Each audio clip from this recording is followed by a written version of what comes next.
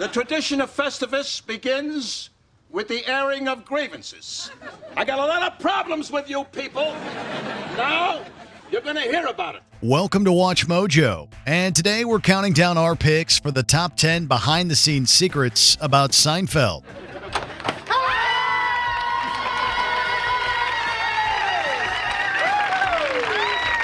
For this list, we'll be looking at confirmed and rumored stories from behind the cameras that will only make you appreciate this show about nothing even more during your next rewatch. Do you know any other cool Seinfeld facts? Share them in the comments or no soup for you! Number 10. George Steinbrenner made an unaired cameo. For many episodes, the Yankees owner was nothing but an off-screen voice provided by Larry David. Hey, Costanzo, what is that you're reading over there? That looks pretty tasty. It's a calzone, sir. He was portrayed as a temperamental, half-witted chatterbox caricature of the man himself. Oh, that smell. I know that smell. It's in the building. Costanza is in the building, and he's not in his office. He's got the calzone. Costanza!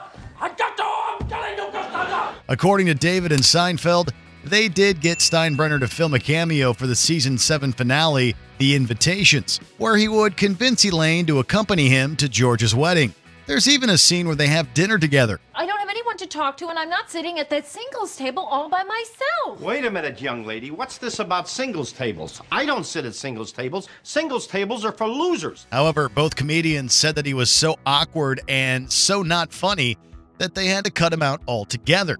Apparently, it was David's job to break the news. It wasn't funny.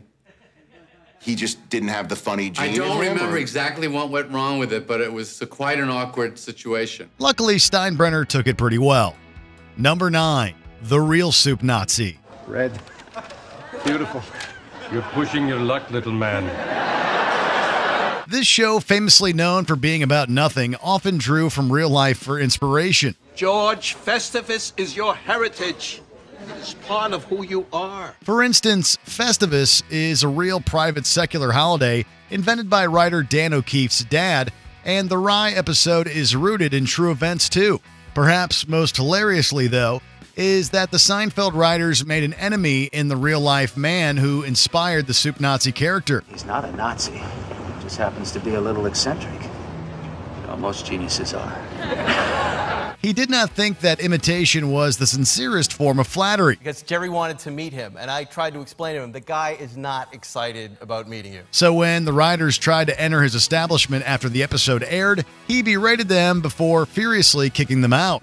No soup for you. Come back 1 year. Next. What's that they say about biting the hand that feeds you? Number 8. The writers often use their friends' names. According to the former writer Andy Robin, the writers enjoyed giving the people in their lives a thrill by just using their names on the show. For example, he shared that Kramer's mystery pal Bob Sacamano was named for writer Larry Charles' real-life friend. My friend Bob Sacamano, he came in here for a hernia operation. Oh yeah, routine surgery. Now he's sitting around in a chair by a window going, my name is Bob. And speaking of Kramer, he's based on Larry David's actual neighbor at the time, Kenny Kramer. My neighbor was a guy who would come in, take a lot of my food, and he was a guy who didn't work, really. Or if he did, nobody really knew what he did. As in the show, the pair would leave their doors unlocked for each other to come and go freely. No, I can't eat that. You can't eat a sandwich without these on. Yeah, you're right. I really should keep more of your favorites on hand. Supposedly, the real Kramer only asked for $1,000 in overall compensation.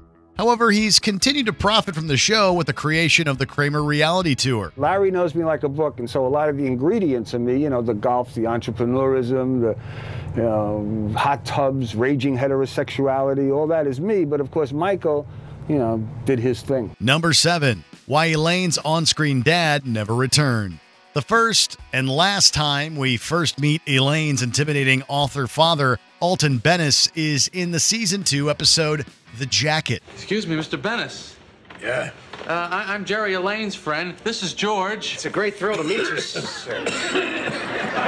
Although there were plans to keep actor Lawrence Tierney on as a recurring character, that all swiftly changed after some worrying behind-the-scenes behavior. He was spotted putting a knife from the set of Jerry's apartment in his jacket. There was a box of raisins on the coffee. Did you, by any chance, take them with you when you left?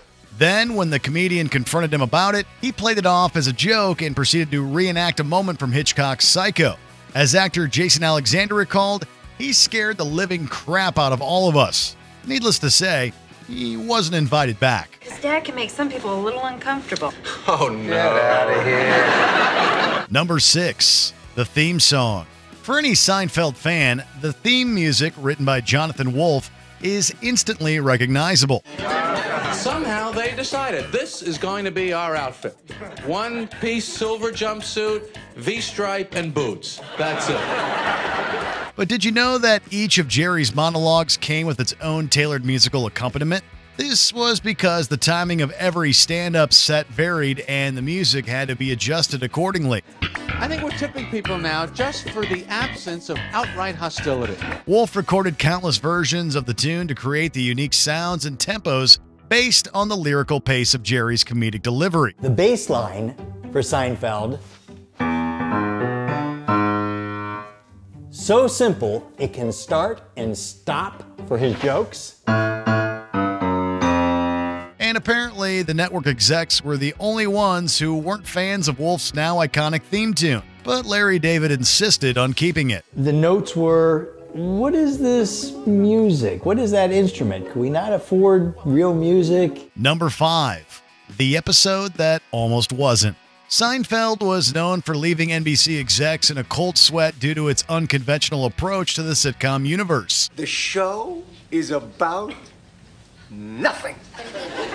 However, it was the Chinese restaurant episode from season 2 that had even the show's biggest supporters at the network concerned. How many? All right, 4. Seinfeld. 4. I'll be 5, 10 minutes. When David told them the premise, the characters waiting for a table in real time, the execs were rather anxious to pitch it and explain it to their bosses. They even considered ending production. Well, let's just order it to go. We'll eat it in the cab. Eat it in the cab? Chinese food in a cab? We'll eat it in the movie. What? Where do you think you're going? Do you think that they have big picnic tables there? Luckily, David was able to sway them, and the payoff was tremendous. The episode was an overwhelming hit among critics who saw it as a groundbreaking bit of television. Meanwhile, it remains a strong favorite among fans to this day. Seinfeld, 4. Number 4. The scrapped episode.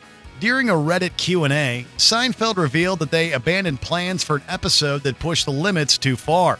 The scrapped Season 2 episode called The Bet focuses on gun ownership, based on the real-life experiences of writer Elaine Pope. The material was super dark and apparently made some of the cast rather uncomfortable. Are you some kind of tough guy? Okay, let's everybody just relax. Everything was in place to start filming, but in the end, it didn't make it past the table read. With a gap left in the schedule, Seinfeld and David wrote a new episode in just 2 days. Hi, it's George Costanza. Remember me? The guy that didn't come up for coffee. The Bet was replaced by the beloved classic episode, The Phone Message, instead. But you know, as soon as she gets in the apartment, she's going right for that machine. Well, she goes for the bathroom. That's my only chance. Who am I kidding? I can't do this. I can't do this. Number 3. Jason Alexander threatened to quit. Season 3's The Pen is the only episode that doesn't feature George Costanza. Come on, take the pen. I can't take it. Do me a personal favor. No, I'm not take comfortable. The pen. I cannot take it. Take the pen. Are you sure? I'm positive. Take the pen. And after learning that he wouldn't feature in it, the actor threatened to quit. George is getting upset.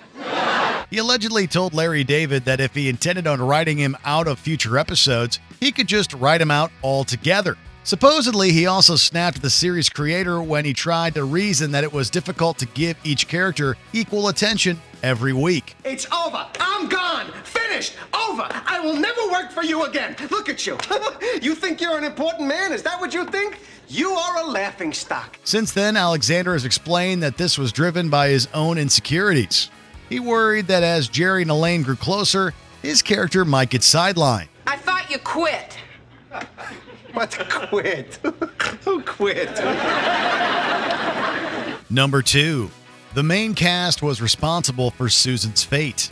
In season 7, George was unhappily engaged to Susan until she was unexpectedly and rather controversially killed off in the season finale. How did it happen? Apparently the glue in the wedding invitations was toxic. Apparently, this turn of events was orchestrated by the principal cast due to actress Heidi Swedberg's comedic incompatibility with the others. No,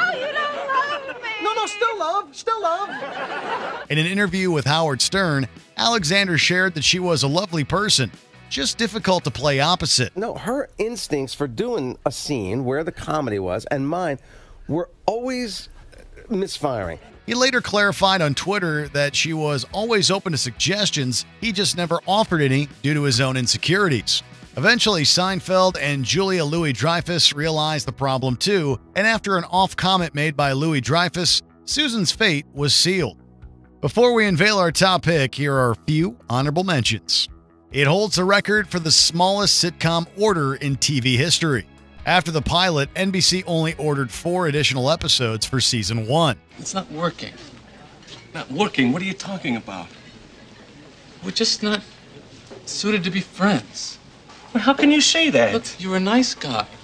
It's just that we don't have anything in common. No sentimental moments allowed.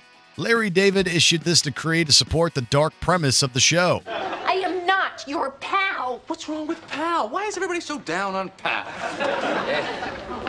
The Junior Mint was almost a piece of popcorn. It was writer Andy Robbins' brother who suggested that Junior Mints would be funnier. What are you eating? Junior Mint. You want? No. No, I can't see. The pilot was filmed on the same set as The Dick Van Dyke Show. Other shows filmed there included The Golden Girls and many others. I met her the night I did the show in Lansing. There's no milk in here. So What is the story? What is she like? The many voices of Larry David. Most times you heard a voice off camera. It belonged to the series creator. What's going on over here? There's a beached whale. She's dying. Is anyone here a marine biologist? Before we continue, be sure to subscribe to our channel and ring the bell to get notified about our latest videos. You have the option to be notified for occasional videos or all of them. If you're on your phone, make sure you go into your settings and switch on notifications. Number 1. The producers were told to add a female protagonist. Elaine! It takes a fervent Seinfeld fan to remember that Elaine does not feature in the pilot episode. In fact, the character was only added after NBC threatened to drop the show due to its lack of gender diversity.